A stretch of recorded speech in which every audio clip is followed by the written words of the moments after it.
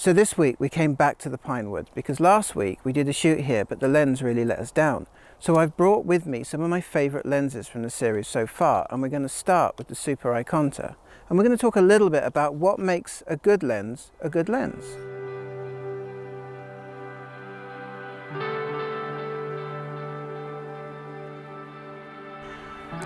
So this week we've come back to the woods with some better cameras and some better lenses, and we brought the inside with us.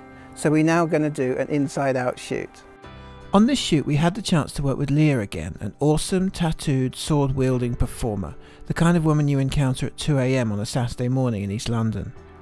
But this time I wanted to take the opportunity to revisit some of my favourite cameras and lenses from this series so far.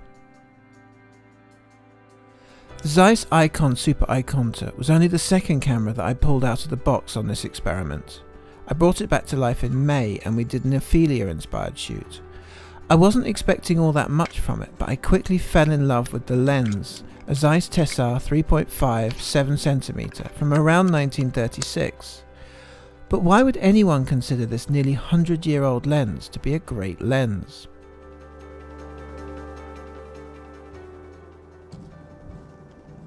The internet is full of people looking for the technical answer to the question of what is a good lens? Is it sharp? Is sharpness overrated? Does it distort? How much does it flare? Is it well built? How fast is it? But ultimately, will buying this lens make me a better photographer?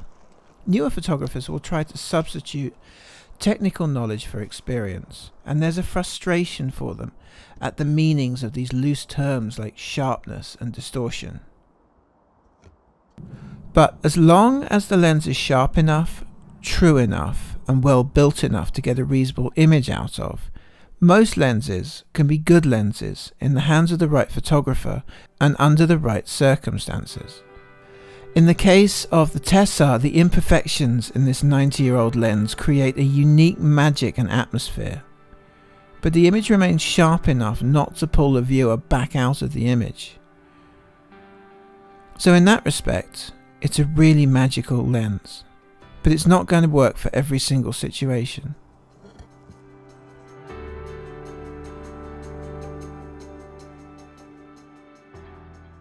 going to do a portrait now, so I'm going to move from the Linoff 150 to the Schneider 180. The Linoff lens is a really nice lens, but the Schneider one is really nice.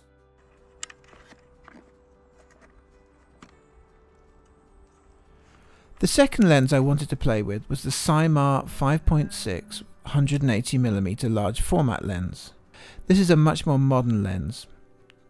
Comparatively it's slow at f5.6, but that's quite normal for a large format lens.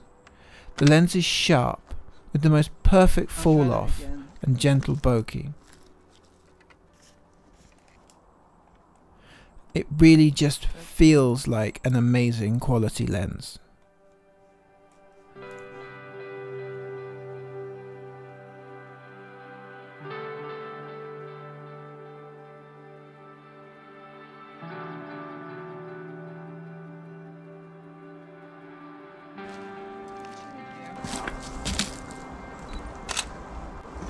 Oh, a wizard? Yeah, I am a wizard. She's one of those sticks. You shall not pass. Yes, you shall not pass. Through here. That does look like a weird portal behind me as well.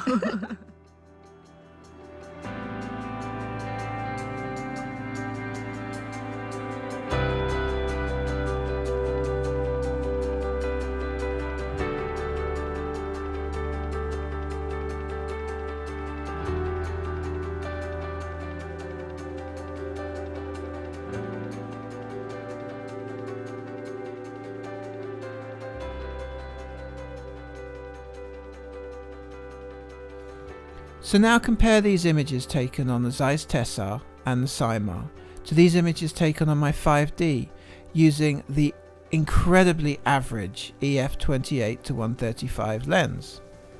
This lens isn't bad, but it doesn't excel at anything, and it's completely inoffensive and unremarkable, a kind of optical Ed Sheeran.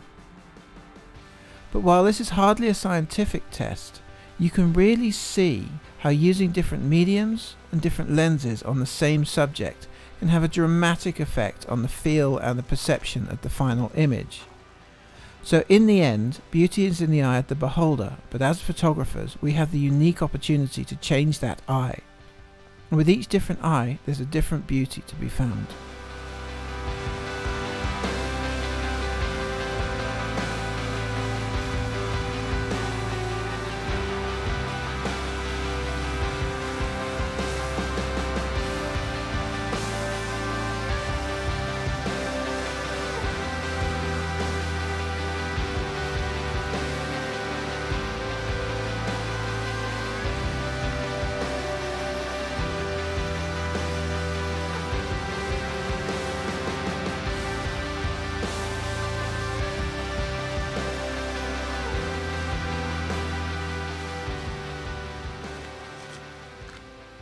So that's the end of that roll. So we're going to go back and develop it, but this time I'm actually going to do a video and I'm going to show you guys how I develop and scan my films at home. So that'll be coming out next week. So if you like this video, like, share and subscribe. If you want to help me out, you can buy me some film. There's a wish list in the description below, and until next week, happy shooting.